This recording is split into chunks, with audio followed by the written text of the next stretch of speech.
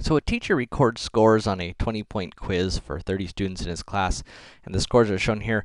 Let's try to create a frequency table for this data. And so we're going to create a chart, and we're going to have our data value and our frequency data. Now, this is no longer qualitative data, but it's now quantitative data, right? Because we're looking at numbers.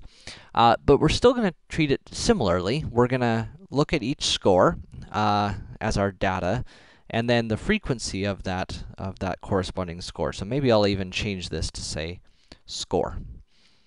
So for example, a score of 0. Looks like we've got 2 of those. How about a score of 5? Looks like we only have 1 of those.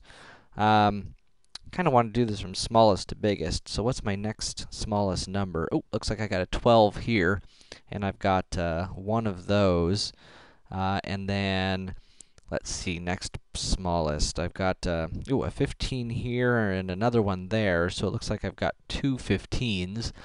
And I would go down the line doing the same thing for each of the possible scores, and the resulting table would end up looking something like this. Now, it might be nice to create a graphical representation of our data. And so one option would be to try to create a bar graph like we did before, and that one might end up looking something like this. But this is somewhat misleading because these are numerical data, it's kind of weird to have 0 and 5 here and like 19 and 20 here. These are 5 apart, and these are only 1 apart. And so this isn't the best representation for this type of data. And so for that, we're going to need something called a histogram.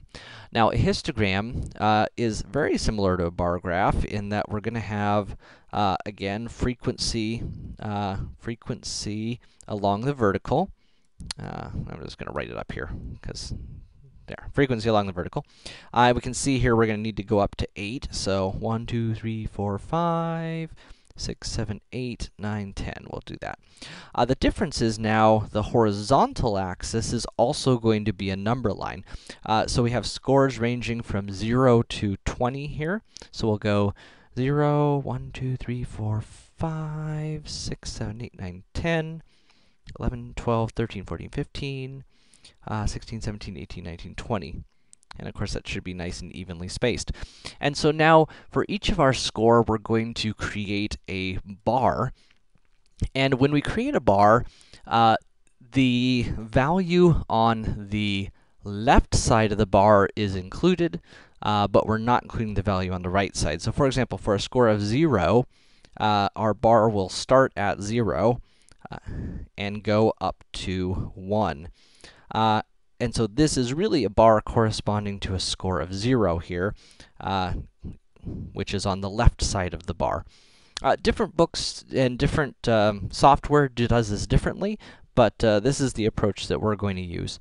And so our next score here has a frequency of 1, but it has a score of 5. So it's way over here. There's a big empty space here in our graph corresponding to all those scores that never, didn't show up. Our next is a score of 12, also with a frequency of 1. And then we've got a score of 15 with a frequency of 2. And then a score of 16 with a frequency of 2. So this is going to start at 16 and extend up to, but not quite including, 17. And then at 17, we're going to have a bar of height 4. And then 18, we're going to have a bar of height 8. It's about 8. And then at 19, we're going to have a score of 4.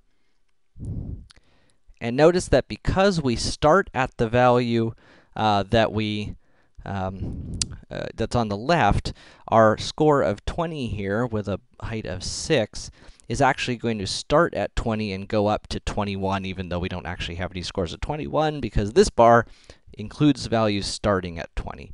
And this is our corresponding histogram. Notice that we get a better idea of the overall layout of the data from this than we did from the bar graph.